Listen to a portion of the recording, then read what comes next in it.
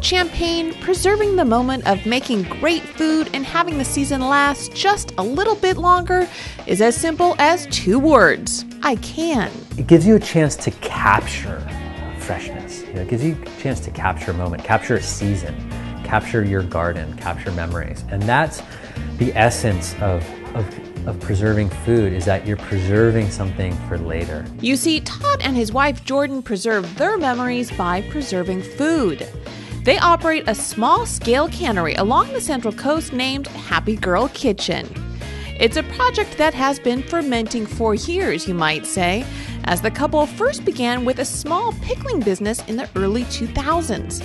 But soon after, they discovered the bounty of produce growing around them in Santa Cruz County and realized there was so much more food they could preserve. Shortly thereafter, they began making juices, sauerkrauts, jams, jellies, and anything they could, all from local produce. Produce like they get from Tom Bro's Live Earth Farm in Watsonville. This is it now. This is the peak. That's what I love about farming. You're always the one that can get it right off the plant and put it in your mouth.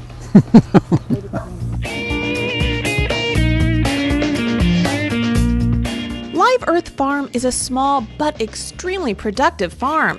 Tom operates on about 80 acres and grows almost 50 different crops, from berries to peppers to tomatoes.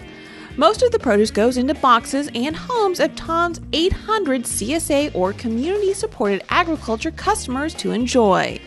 And after having met Todd on a farm nearly 6 years ago now, Tom has found the partnership has been fruitful in more ways than one.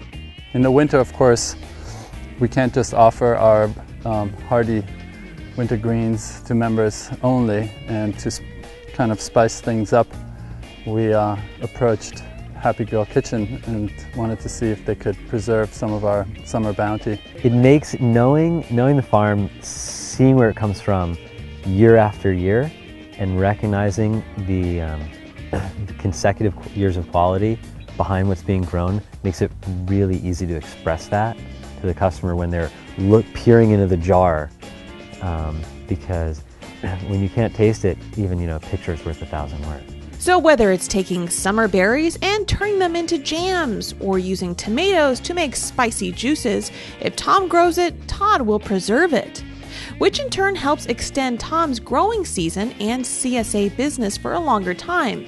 And it also helps Todd not only create new products, but also helps to create new friendships, new partnerships, and ultimately new communities.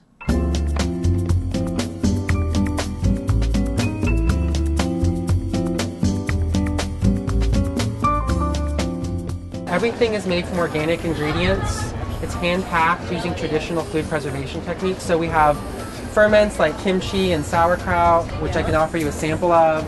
So this is our dry farm tomato juice, and it's just tomatoes and sea salt. Okay. So you really can taste all of that deep, rich, robust flavor is from the tomatoes themselves. Well, that's great. I don't like a lot of sugar in my jams, and that's why I love theirs so much. You really taste the fruit and not so much the sugar, and it tastes like it was just picked fresh. It's fabulous, and I can't wait to try the apricot now.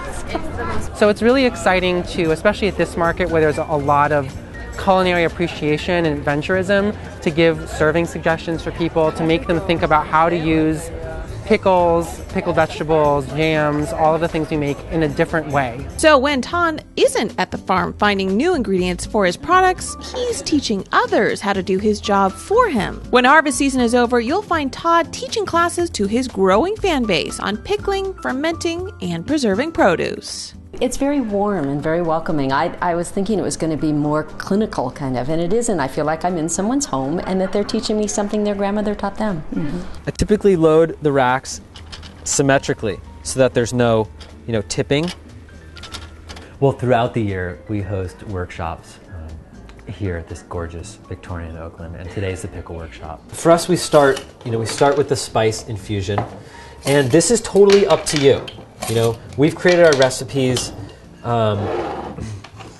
from tradition, and then, owing to the California mentality, let's try something new. These carrots are grown by one of our favorite farms in the Santa Cruz Mountains, Live Earth Farm. And, You know, I'd consider them baby carrots. You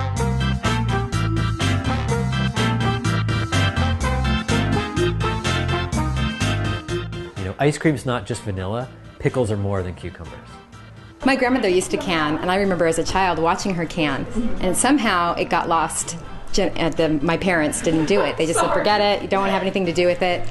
And it feels somehow a reconnection to her. They're not going to get better through canning. You can embellish them through spicing, but in fact it's the core flavor that you're always going for.